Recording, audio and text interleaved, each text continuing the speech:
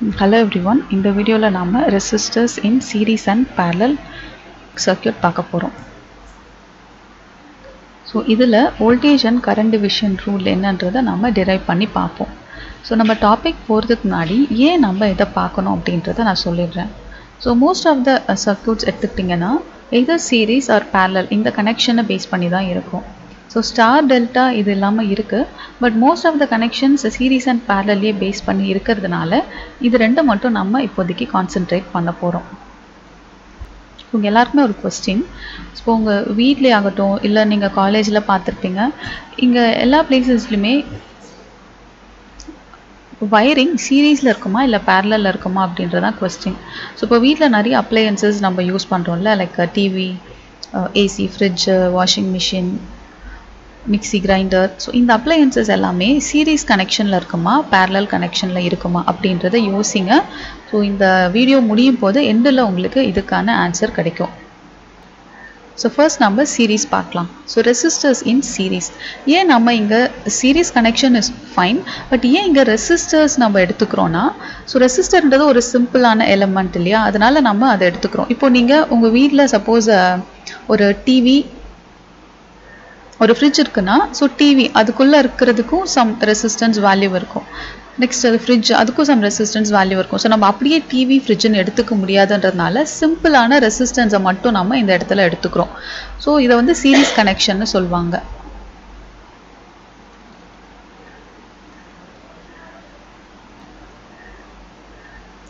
இது மாதிரி ரெசிஸ்டருக்கு ரெண்டு எண்டு இருக்கு. ஸோ இங்கே ஒரு எண்டு இருக்கு, இங்கே ஒரு எண்ட், இங்கே ஒரு எண்டு வரும். சிமிலர்லி செகண்ட் ரெசிஸ்டருக்கும் இங்கே ஒரு எண்டு, இங்கே ஒரு எண்டு இருக்கும். இப்போது ரெசிஸ்டரோட ஒரு எண்டை இன்னொரு ரெசிஸ்டரோட ஒரு எண்டில் நம்ம கனெக்ட் பண்ணிட்டோம். இந்த அனதர் எண்டு இது இருக்கு இல்லையா, இதை எடுத்துகிட்டு வந்து பார்த்தீங்கன்னா இந்த மாதிரி வேறு ஏதாவது ஒரு எலமெண்ட்லையோ இல்லை இந்த மாதிரி ஒரு வோல்டேஜ் சோர்ஸ்லையோ இப்படி கனெக்ட் பண்ணோம்னா இதை சீரீஸ் கனெக்ஷன் சொல்லுவாங்க. இதுவே பேரலல் கனெக்ஷன் அப்படின்னா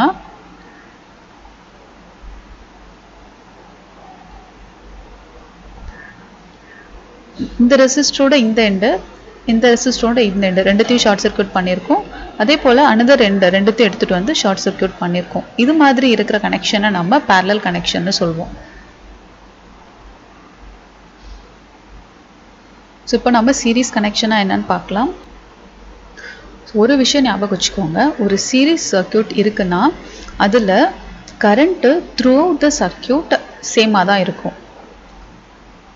இப்போ இது வந்து வோல்டேஜ் சோர்ஸ். ஓகே, ஸோ இப்போது நான் வீன்னு எடுத்திருக்கேன், தென் இது கரண்ட்டு ஐஎன் எடுத்திருக்கேன். ரெண்டு ரெசிஸ்டர்ன்றதுனால ரெசிஸ்டருக்கு நான் நேம் கொடுத்துருக்கேன் R1 R2. இந்த ஒவ்வொரு ரெசிஸ்டர்லையும் ட்ராப் ஆகிற வோல்டேஜ் V1 V2ன்னு எடுத்திருக்கேன். இப்போ இதில் நீங்கள் பார்த்தீங்கனாலே தெரியும், இங்கேயும் ஐ தான் எடுத்திருக்கேன், இந்த இடத்துலையும் ஐ தான் எடுத்திருக்கேன். Which means through out the circuit same I அப்படின்ற கரண்ட் தான் இருக்கும். பட் வோல்டேஜ் பார்த்தீங்கன்னா இங்கே நம்ம வீட்டு வோல்டேஜ் சப்ளை பண்ணுறோம், பட் இங்கே ஒரு வோல்டேஜ் V1ன்னு ட்ராப் ஆகுது, இங்கே V2ன்னு ட்ராப் ஆகுது. இதுதான் சீரீஸ் சர்க்யூட்டில் நடக்கிறது. ஸோ சீரீஸ் சர்க்யூட்டில் வோல்டேஜ் டிஃபர் ஆகும், ஒவ்வொரு எலிமெண்ட் பொறுத்து வேல்யூவை பொறுத்து கரண்ட்டை பொறுத்து டிஃபர் ஆகும், but current through out the circuit சேமாக இருக்கும். ஸோ இதை நான் எப்படி சொல்லலாம்னா வோல்டேஜ் டிவைட் ஆகுது அப்படின்னு கூட சொல்லலாம். அப்போது இந்த வோல்டேஜ் டிவிஷன் ரூல்ன்றது இந்த சீரீஸ் சர்க்யூட்டில் தான் நம்ம கொண்டு வர போகிறோம். ஸோ நமக்கு ஹோம்ஸ்லாம் தெரியும், V is equal to I into R. இப்போது இங்கே இருக்க வோல்டேஜ் இருக்கு இல்லையா, V1 V2, இதை நான் ஹோம்ஸில் யூஸ் பண்ணி எழுதுனா V1 is equal to I into அதோட ரெசிஸ்டன்ஸ் R1. தென் V2ன்றது R2ல ட்ராப் ஆகிற voltage. V2 is equal to இங்கேயும் ஐன்ற கரண்ட் தான் போக போகுது, அப்போ I into R2.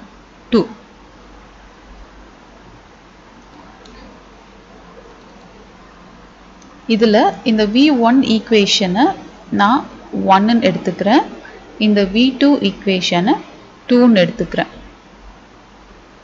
இப்போது நம்ம இங்கே Vன்ற ஒரு வோல்டேஜ் சப்ளை பண்ணுறோம் இல்லையா, ஃபார் இன்ஸ்டன்ஸ் இந்த Vன்றது ஒரு 10 வோல்ட் அப்படின்னா இந்த வோல்டேஜ்லேருந்து எவ்வளோ, இந்த வோல்டேஜ் சோர்ஸ்லேருந்து எவ்வளோ வோல்டேஜ் போகுதோ அதுதான் இங்கேயும் டிவைட் ஆக போகுது. கரெக்டா? ஸோ இப்போ நான் இங்கே 10 வோல்ட்னு கொடுக்குறேன்னா அதுதான் இங்கே மேபி வந்து 5 வோல்ட் டிவைட் ஆகலாம், ஆர் 8 வோல்ட் 2 வோல்ட்னு டிவைட் ஆகலாம். ஸோ இதில் டிவைட் ஆகிற வோல்டேஜை நீங்கள் ஆட் பண்ணிங்கன்னா 10 வந்துடும். பட் இது எக்ஸாக்ட்லி 5, 5, 8, 2 இப்படி தான் டிவைட் ஆகும் நம்மளால சொல்ல முடியாது. பிகாஸ் இது டிவைட் ஆகிற வோல்டேஜ் இந்த ஆரையும் ஐயும் டிபெண்ட் பண்ணி இருக்கும். ஆரோட வேல்யூ என்ன இருக்குது, எவ்வளோ கரண்ட் அதில் போகுது, இதை பொறுத்து தான் இந்த வேல்யூ இருக்கும். அப்போ நான் V எப்படி எழுதலாம்னா V is equal to V1 plus V2 ன்னு எழுதலாம். பிகாஸ் இந்த ரெண்டுத்தையும் ஆட் பண்ணா என்ன வோல்டேஜ் நமக்கு கிடைக்குதோ அது V க்கு ஈக்குவலா இருக்கும். இதை நான் என்ன பண்றேன், ஈக்குவேஷன் 3 ன்னு எடுத்துக்கிறேன்.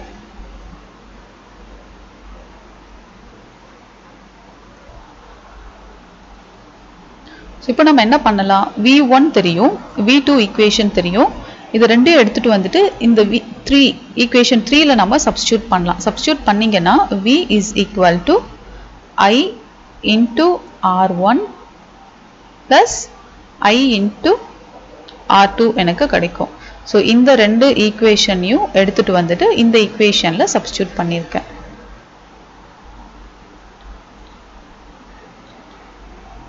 சாரி, இந்த ரெண்டு ஈக்குவேஷனையும் எடுத்துட்டு வந்துட்டு ஈக்குவேஷன் 1, ஸோ இதையும் எடுத்துட்டு வந்து இந்த ஈக்குவேஷன்ல சப்ஸ்டிட்யூட் பண்றேன். சப்ஸ்டிட்யூட் பண்ணனா எனக்கு இந்த ஈக்குவேஷன் கிடைக்கும். இப்போ இதுல நான் என்ன பண்ணலாம், I ரெண்டுத்துலயுமே காமனா இருக்கு. ஸோ I நான் வெளியில எடுக்கிறேன். I காமனா வெளியில எடுத்தீங்கன்னா எனக்கு R1 பிளஸ் R2 உள்ள கிடைக்கும்.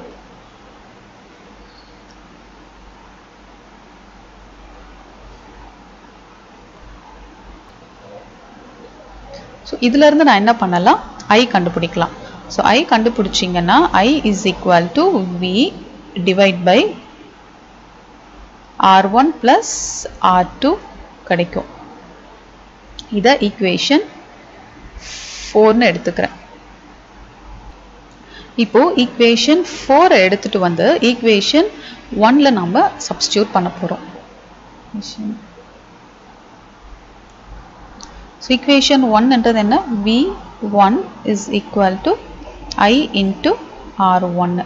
ஸோ இந்த I என்ற பிளேஸில் இதை நம்ம சப்ஸ்டிட்யூட் பண்ணுறோம். சப்ஸ்டிட்யூட் பண்ணோம்னா நமக்கு என்ன கிடைக்கும், V divide by R1 plus R2 into R1 கிடைக்கும்.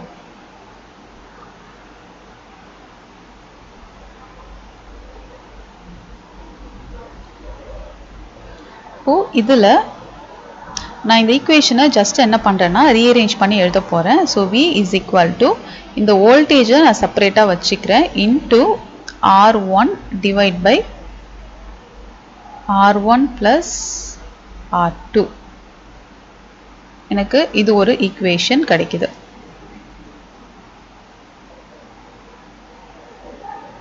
சிமிலர்லி இந்த ஈக்குவேஷன் 4 எடுத்துட்டு வந்து ஈக்குவேஷன் 2ல நான் சப்ஸ்டிட்யூட் பண்றேன்.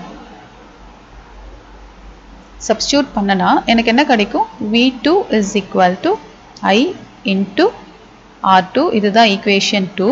ஸோ இதில் நான் ஐயை சப்ஸ்டிட்யூட் பண்ண போகிறேன். சப்ஸ்டிட்யூட் பண்ணிங்கன்னா V divide by R1 plus R2 into R2. So இதை நான் என்ன பண்ணுறேன், Vயை வெளியில் எடுத்துட்டு இந்த R2வை இங்கே எழுதுறேன். அதாவது இந்த ரெசிஸ்டன்ஸ் வேல்யூ எல்லாத்தையும் செப்பரேட்டாக எழுதிட்டு Vயை தனியாக வச்சுக்கிறேன், அவ்வளோதான். So I'll get V2 is equal to V into R2 divided by R1 plus R2. இது another equation.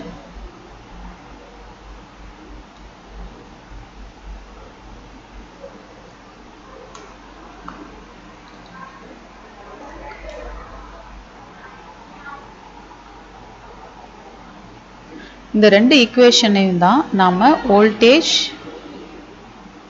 டிவிஷன் ரூல்னு சொல்றோம்.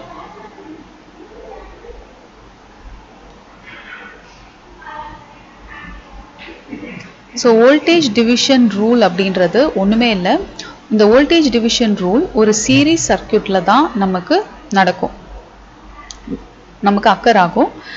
ஸோ இந்த சீரீஸ் சர்க்யூட்ல இப்போ இந்த ரெசிஸ்டர் R1ல ட்ராப் ஆகுற வோல்டேஜ் V1. ஸோ இந்த வோல்டேஜை நீங்கள் ஃபைண்ட் அவுட் பண்ணுறதுக்கு டைரெக்டாகவே என்ன பண்ணலாம், இந்த ஃபார்முலா யூஸ் பண்ணிக்கலாம். ஸோ என்ன ஃபார்முலானா சப்ளை வோல்டேஜ் என்ன அப்படின்னு பார்க்கணும், அது இன்டூ இந்த எந்த ரெசிஸ்டருக்கு அக்ராஸில் வோல்டேஜ் ட்ராப் நீங்கள் கண்டுபிடிக்க போகிறீங்க அந்த ரெசிஸ்டர் நியூமரேட்டரில் வரணும், டினாமினேட்டரில் both the resistors R1 plus R2 வரணும். இதுவே இதுக்கு அக்ராஸில் இருக்க வோல்டேஜ் கண்டுபிடிக்க என்ன பண்ணியிருக்கோன்னு பாருங்க, அதே V into so R2 because R2க்கு அக்ராஸில் இருக்க வோல்டேஜ் ட்ராப் தான் நம்ம ஃபைண்ட் அவுட் பண்ண போகிறோம். அப்போ V into R2 divide by total resistance. Total resistance இங்கே என்ன இருக்குது, R1 அண்ட் R2 இருக்குது. அப்போ R1 plus R2 வரும். ஸோ இந்த ரெண்டு ஈக்குவேஷன் ரொம்ப ரொம்ப இம்பார்ட்டன்ட். இப்போ இதுல இந்த ஈக்குவேஷன் இருக்கு இல்லையா, இந்த ஈக்குவேஷன்ல நம்ம I is equal to V divide by இந்த R1 plus R2வை நான் என்ன பண்ண போறேன், R equivalent ன்னு எடுத்துக்கிறேன், or R effective ன்னு எடுத்துக்கிறேன். ஸோ R effective இல்ல R equivalent. ஸோ இந்த R equivalent அப்போ என்னவா இருக்கும், R1 plus R2வா இருக்கும்.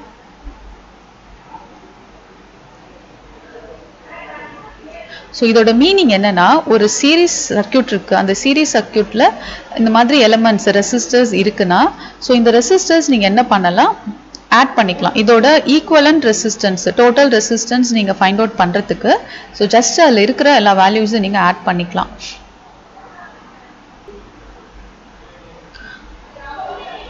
ஃபார் எக்ஸாம்பிள் 1 ohm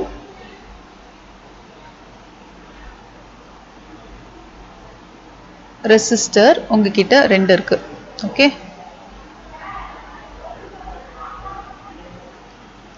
இப்போ நீங்க ஏதோ ஒரு சர்க்யூட் டிசைன் பண்றீங்க, அதுல 2 ohm ரெசிஸ்டர் நீங்க யூஸ் பண்ணணும்.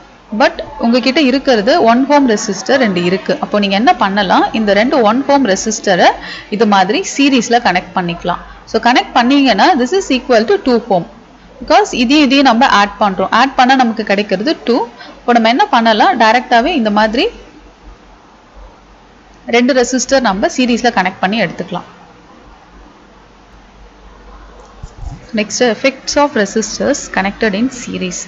ஸோ இந்த மாதிரி ரெசிஸ்டர்ஸை நம்ம சீரீஸில் கனெக்ட் பண்ணும்போது அங்கே என்னெல்லாம் நடக்கும் அப்படின்றத பார்க்கலாம். சிலது ஆல்ரெடி நம்ம பார்த்துருக்கோம், சில பாயிண்ட்ஸ் நம்ம பார்க்காதது இருக்கும். So first point, the current remains same through all the elements of the circuit. உங்ககிட்ட நான் சொன்னேன் இல்லையா, ஒரு சீரீஸ் சர்க்யூட் இருக்குன்னா அதில் current through out the circuit வந்து சேமாக தான் இருக்கும். இங்கே எந்த எலமெண்ட்டில் இங்கே வந்து 2 ரெசிஸ்டர்ஸ் நம்ம எடுத்திருக்கோம், 10 ரெசிஸ்டர்ஸ் இது மாதிரி சீரீஸில் கனெக்ட் பண்ணியிருந்தா கூட அந்த 10 ரெசிஸ்டர்ஸில் எங்கே கரண்ட் மெஷர் பண்ணாலும் சேம் கரண்ட் தான் இருக்கும். இதுதான் ஃபர்ஸ்ட் பாயிண்ட்டு. பட் இங்கே என்ன ஆகுதுன்னா வோல்டேஜ் டிவிஷன் அக்கர் ஆகுது, விச் மீன்ஸ் ஒவ்வொரு எலமெண்ட்லையும் சப்ளைலேருந்து போகிற வோல்டேஜ் டிவைட் ஆகும். அந்த டிவைட் ஆகிற வேல்யூ எதை பொறுத்து இருக்குன்னா அந்த எலமெண்ட்டோட வேல்யூ.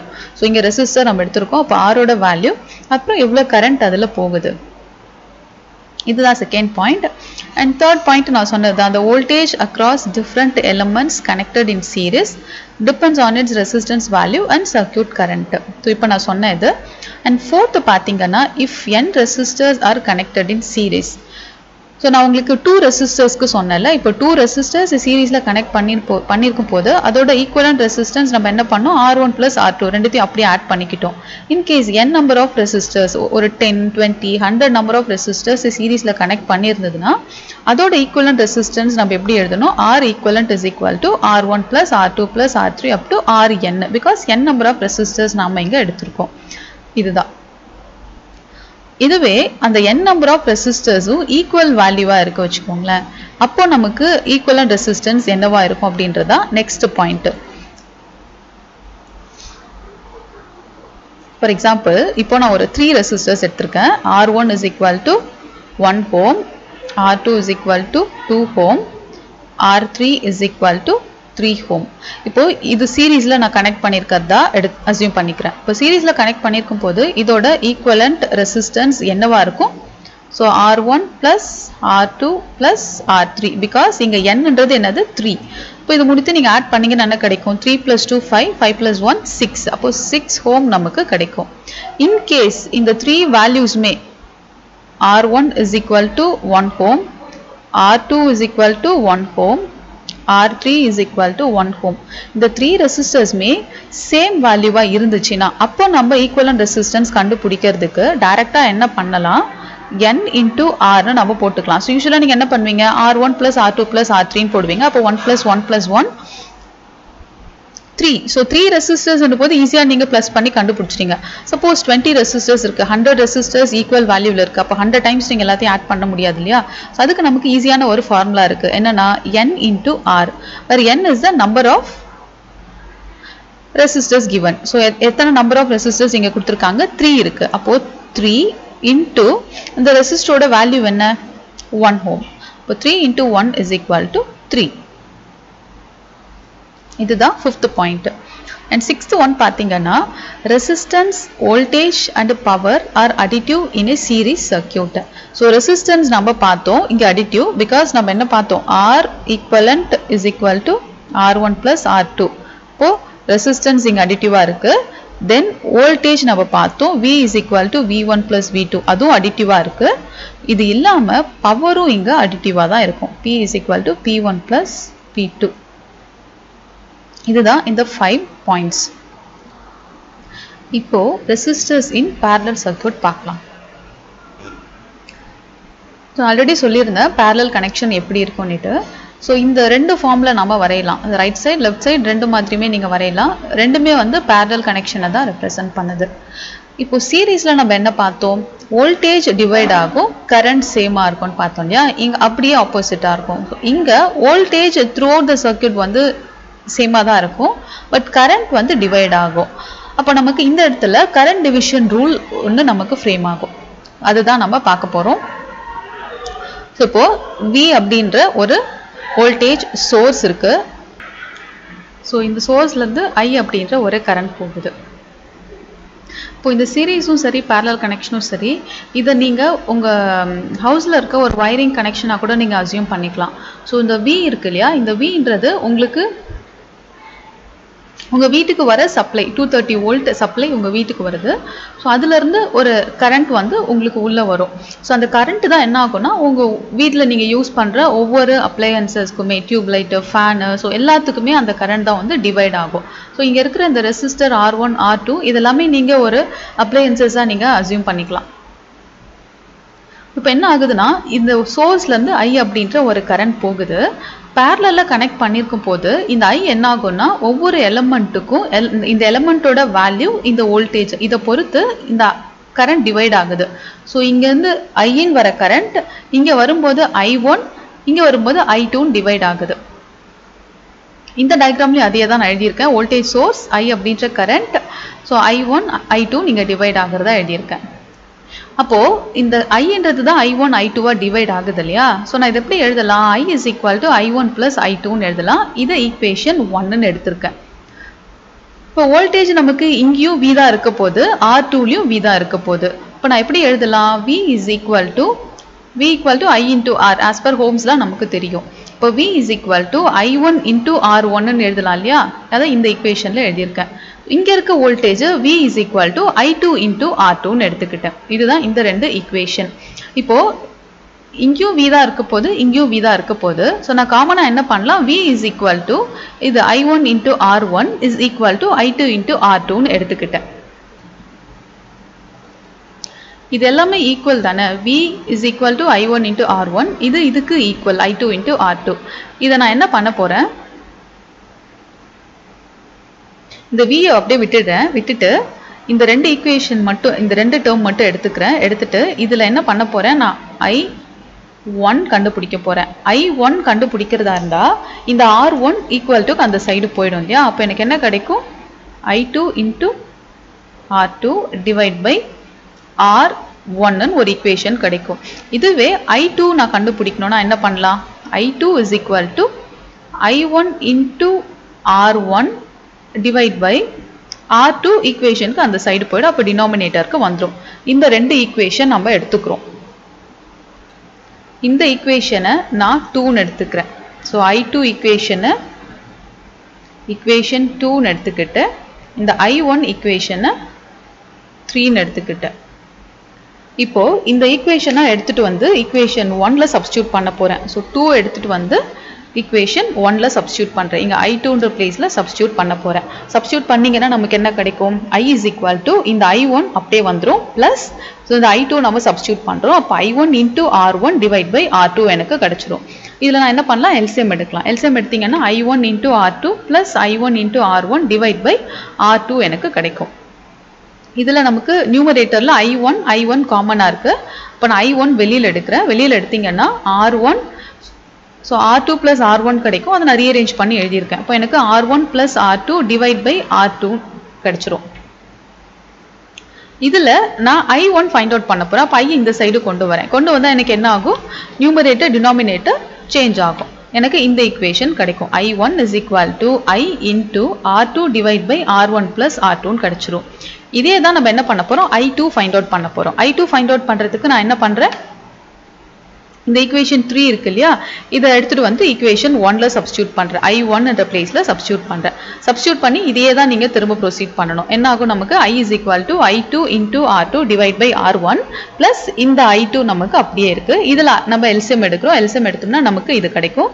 இதுல i2 நியூமரேட்டர்ல காமனா இருக்கு. நான் வெளியில எடுக்கிறேன். அப்ப எனக்கு r1 plus r2 divide by r1 கிடைச்சிரும். இதுல இருந்து நான் i2 ஃபைண்ட் அவுட் பண்ண போறேன். i2 ஃபைண்ட் அவுட் பண்றதுக்கு i2 இந்த சைடு எடுத்துட்டு வரேன், i இந்த சைடு எடுத்துட்டு வரேன். அப்ப எனக்கு என்ன ஆகும்னா நியூமரேட்டர் டினாமினேட்டர் சேஞ்ச் ஆகும். சேஞ்ச் ஆயிட்டு ஃபைனலி எனக்கு i2 is equal to i into r1 divide by r1 plus r2 கிடைக்கும். இப்போ இதுல இந்த ரெண்டு ஈக்குவேஷன் இருக்கு இல்லையா, இந்த ஈக்குவேஷன் தென் இந்த ஈக்குவேஷன், இதுதான் நாம கரண்ட் டிவிஷன் ரூல்னு சொல்றோம்.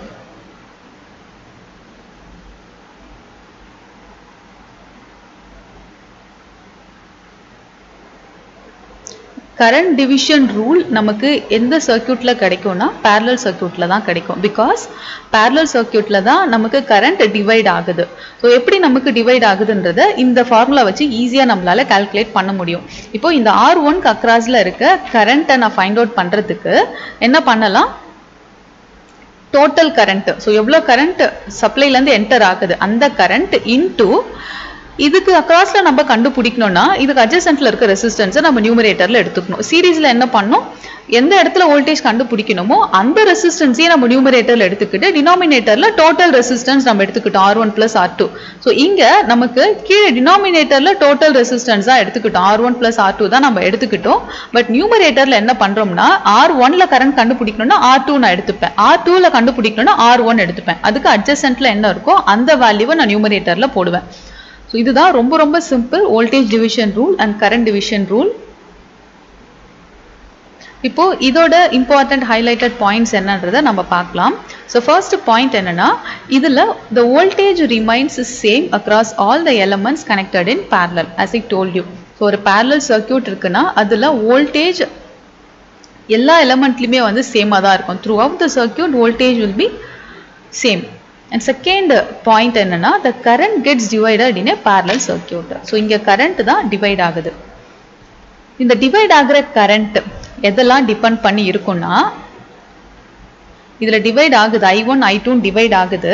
இந்த வேல்யூ எதை டிபெண்ட் பண்ணி இருக்கும்னா இந்த ரெசிஸ்டன்ஸ் வேல்யூ, அதுக்கப்புறம் எவ்வளோ வோல்டேஜ் நாம சப்ளை பண்றோம் இதை டிபெண்ட் பண்ணி இருக்கும். அதுதான் third point. The flow of current through each element depends on its resistance value and voltage across it.